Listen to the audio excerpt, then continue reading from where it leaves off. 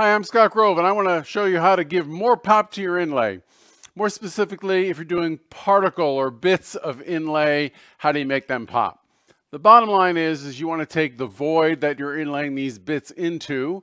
You want to paint it black or a darker contrasting color. I typically like to use black, but for example, if you're inlaying, say, key filings, which are kind of orange, go with the complement color, so that would be a dark blue. But for all intents and purposes, let's just say black for right now, and I want to show you how to do that. So here's an example of a groove inlay with opal, and on this side you can see I painted the groove black, and it just, in my opinion, just makes those bits of opal stand out, really because the voids sort of give it some contrast, as opposed to this side where it's just a natural groove. There's really nothing wrong with it.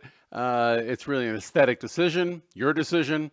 But as you can see, I like painting it in black. It really just gives it that pop. And for what it's worth, this is common practice for anything that has an iridescence to it, including mica powders. If you have a mica powder and you're mixing epoxy resin with it, having a black background really makes it good. So like pen turners, they'll often paint the tube black, but that's another episode altogether. So let me show you how I prep the groove and how I go ahead and apply the black. So before you paint the groove black, it's very important that you seal the groove so none of that sort of black bleeds through. So here's an example of a piece of pine where the black soaked into the grain, and you can also see a piece of oak here. And this is a good example. You don't want to have that fuzzy edge. It's really nice to have a nice, crisp, sharp line. So to seal your void or your groove, you can use a variety of resins. You can use shellac, you can use CA or cyanoacrylate glue, epoxies are great, and even a UV cure sealer. They're all great. I just like to work a lot faster. I prefer the UV cure because it's a high solids. You can get it in one coat, where some of these other products might take 2 or 3 coats, and you just want to be sure that any of that open pore is really sealed well. Maple maybe only needs 1 coat, but if you have an open pore like oak or ash, something like that, you're really going to want to give it a good coat. So I'm going to go ahead and demonstrate the Solarez grain sealer, and then we'll go ahead and apply the black. And this is a good example. On my test piece here, you can see I've used CA glue, and the CA glue soaked through the end grain of the maple here. So even maple, which is a tight grain, the CA glue really soaked through. And can you imagine what that would look like if it was pigmented black? So that's great, but I'm going to go ahead and demonstrate on another area here of my test piece. I'll demonstrate the UV sealer.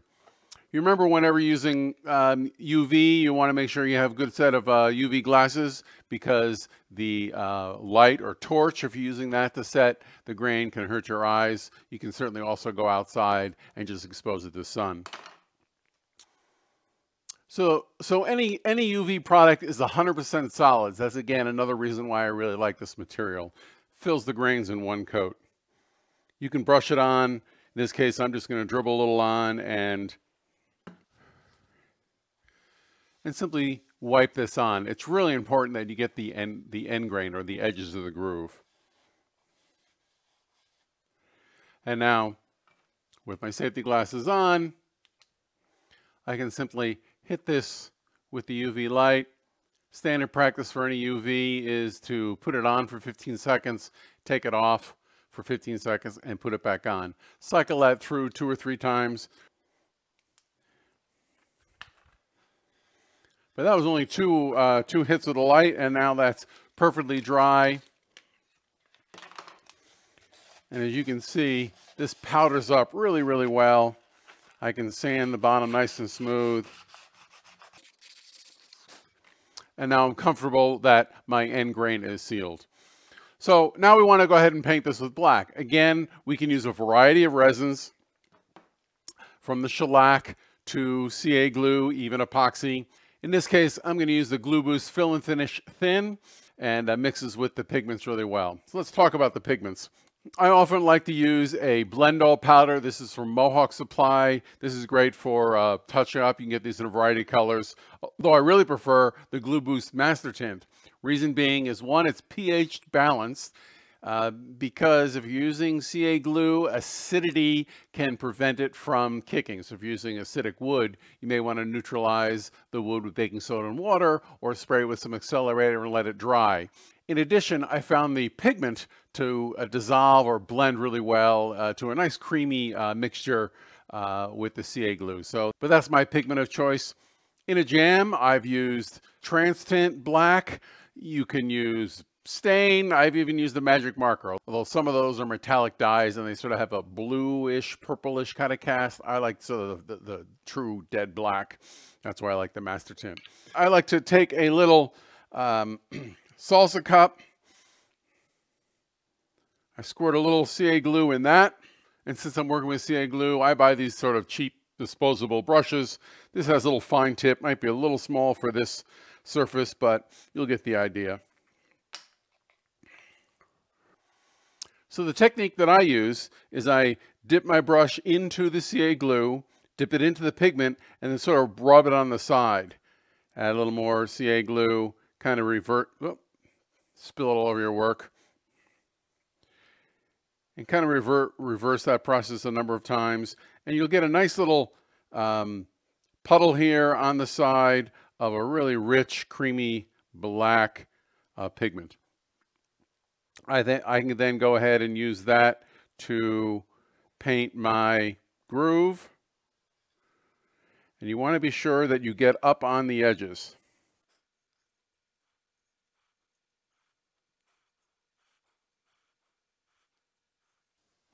And there you go.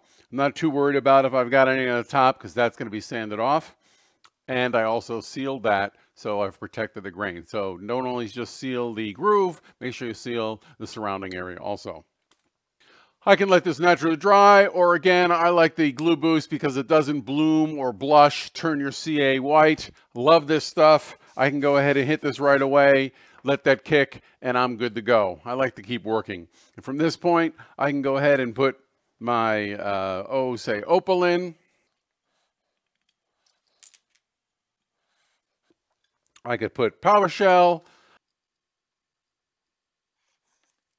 or I can even put key filings. As a side note, this is a great free supply. Go to a big box store and just go to the key department and ask them for their key filings.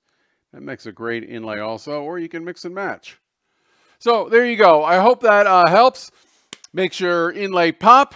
Give it a try. Email me with any questions. Thanks for watching. Please subscribe. We'll see you next time.